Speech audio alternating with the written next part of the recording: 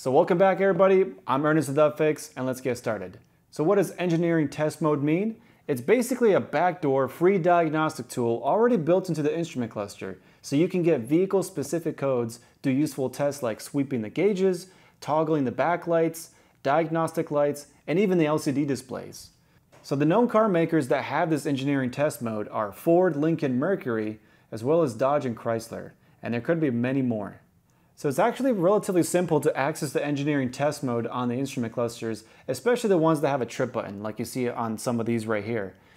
Basically, with the vehicle turned off, hold down the trip button, meanwhile turning the ignition to accessory mode, making sure not to start the vehicle, as you can see the one in front of me right here. This is the trip button, hold it, turn it on to accessory mode, and then you'll see the actual menu start to change here.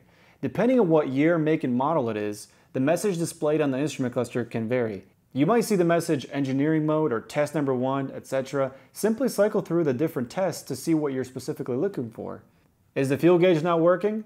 Do a gauge sweep test. Is a certain diagnostic light not coming on? Do a diagnostic lights test. You can also do these tests on a vehicle that doesn't have a trip button. The way to access the engineering test mode may vary. On some vehicles, it might be a switch button on the left or right side of the dash or center console. And here I have one in front of me. This one is for a Ford Escape 2008, and this is the instrument cluster that it goes with. Note there's no trip button. So for example, on the Ford Escape 2008 to 2012, this is how you perform the engineering test mode. So as you can see on this instrument cluster, there's no trip button to be found.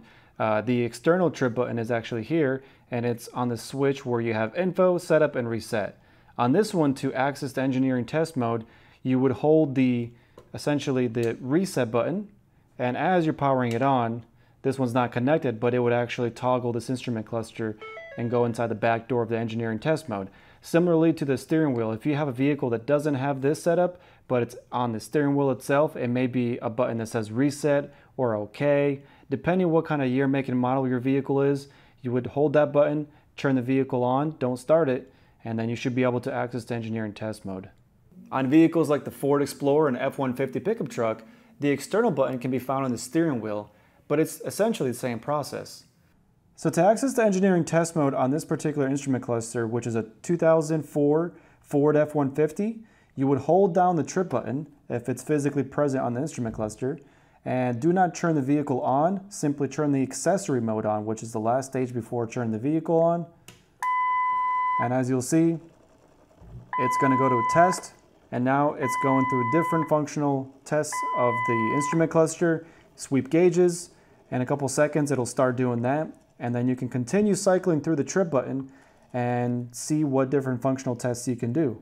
So that's the sweep test, and you'll see the LCD, all the blocks are displaying. Here's all the diagnostic lights turning on. And if you keep cycling, you'll see diagnostic trouble codes. And there's plenty of different modes that you can actually access and test for. And there could be dozens of different. You can do individual gauge tests, etc. And to exit out of engineering test mode, just simply turn off the ignition. So in this case, I'm going to turn off the power supply, but on your vehicle, either press the electronic start-stop button or take the key out of the ignition and turn it back on. And now you're out of the engineering test mode. And that's it. So a typical example of what all can be tested inside the engineering test mode. For example, the Ford Escape, on your screen you'll see all the different functional tests that you can do once you're inside there. Ultimately, if you're not sure whether or not the issue that you're trying to troubleshoot is a fault with the vehicle, possibly wiring, sensor, or if it's the instrument cluster, try out this engineering test mode for yourself. If you've liked this video and like to see more like it, make sure to hit that like and subscribe button. It really helps. Do you know of any other car make that actually has this feature built into the instrument clusters? Let us know in the comments below, and as always, we'll see you next time.